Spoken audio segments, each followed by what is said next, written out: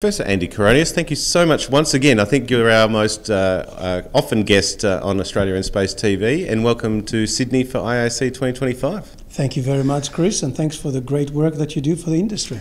Look, congratulations. The launch this morning of the Australasian Space Innovation Institute, an iteration of SmartSat CRC, does set it up for the future, and it's a big story and really a powerful sort of opening address this morning, and really setting the scene with Minister Ayres also, and we just interviewed Minister Collins from New Zealand.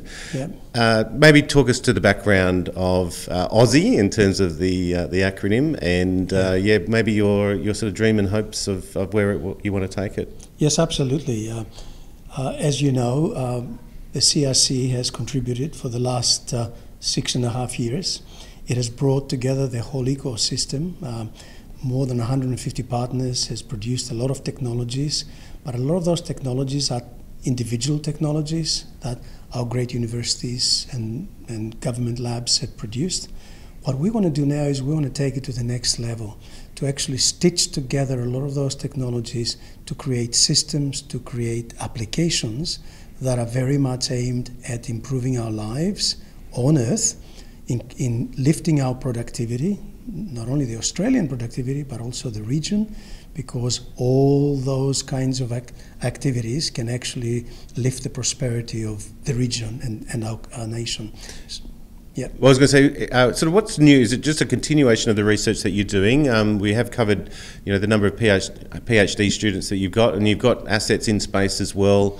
Yes. Also, as well as some live sort of operations and missions with New Zealand Space Agency. Yes. How are you looking to expand it? Because I suppose the key word here is the Australasian aspect. It's not just Australia and New Zealand, but we had sort of international partners in the room as well. Yes, absolutely. It is actually similar, but different. Okay. And it's different in three ways. First of all, the mission. The mission of the SmartSat CRC was to deliver to government the milestones that we promised back in 2017, because that's when the application was. And those were technologies, individual technologies that were basically crafted there. The mission now is not so much about delivering individual technologies, but delivering systems and applications. Got it. So that's one of the areas. The other thing is, as you know, CRCs are time limited. They all have a life, maximum of 10 years. We went for 7. That means the CRC will end in the middle of next year. It doesn't matter what we want to do. It will end. Yeah. And therefore, what we wanted to do now is to build a new organization that wasn't time-bound, that was enduring. So, and the other kind of difference, as you correctly said, is that we're going to broaden the area, because we feel that there's a huge opportunity for Australia to contribute and to win from within the region, to play and craft partnerships that are win-win with New Zealand and other countries.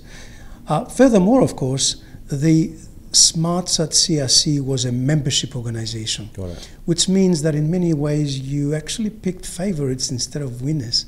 What we want to do now is to open this to everyone. Everyone can participate, and we will then get the best capability available to solve the problem that we need to solve. So you are staying a not-for-profit, and there was some funding there, because New Zealand's mentioned about $5 million. And how is it going to work in terms of membership? It will not be a membership. It will be a mixture of a blend of funding.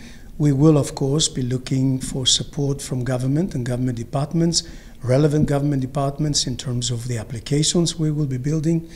We are hoping to be working with defence, continue to work with defence. But also what we will be doing is actually bring, as a not-for-profit, we don't need a lot of money, but we will be bringing the ecosystem together to go for large projects like the Australian Agricultural Digital Twin, the maritime monitoring that you've mentioned. Bringing them all together, all of those projects will be funded by the end users.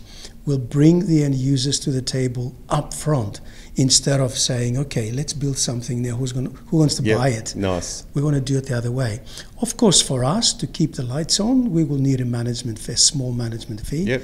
But as I said, we'll be agile, we'll be lean, and we are not for profit, so we don't have to give deliver any dividends to anyone.